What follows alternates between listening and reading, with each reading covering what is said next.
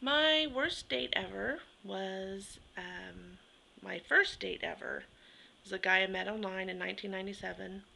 I was 27 years old, had never dated, had never held hands with a guy or kissed or any of that. Um, Pretty much not anything new. I think a lot of girls have had similar experiences that are on Dimensions because I've read similar threads. So I know you can feel me on this. But, I was desperate to have somebody, so I wasn't too sure about this guy, but I thought I'd give it a shot.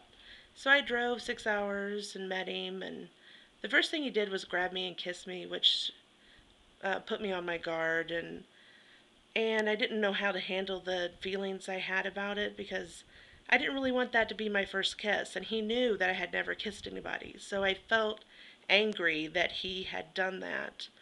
And so I kind of went on autopilot and put on a happy face, like everything's fine, because that's how I do. I don't, I have trouble handling um, conflict of any kind or confronting people with negative emotions. So I spent about a week down there, and then I came home, and he was like, "I don't think it's gonna work out." I was like, "Me neither," but um, it was not a pleasant experience, but it wasn't completely horrible.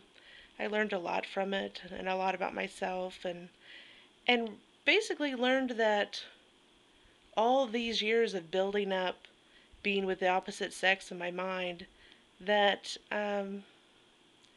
not as wonderful as I had built it up in my mind. So it was kind of a letdown.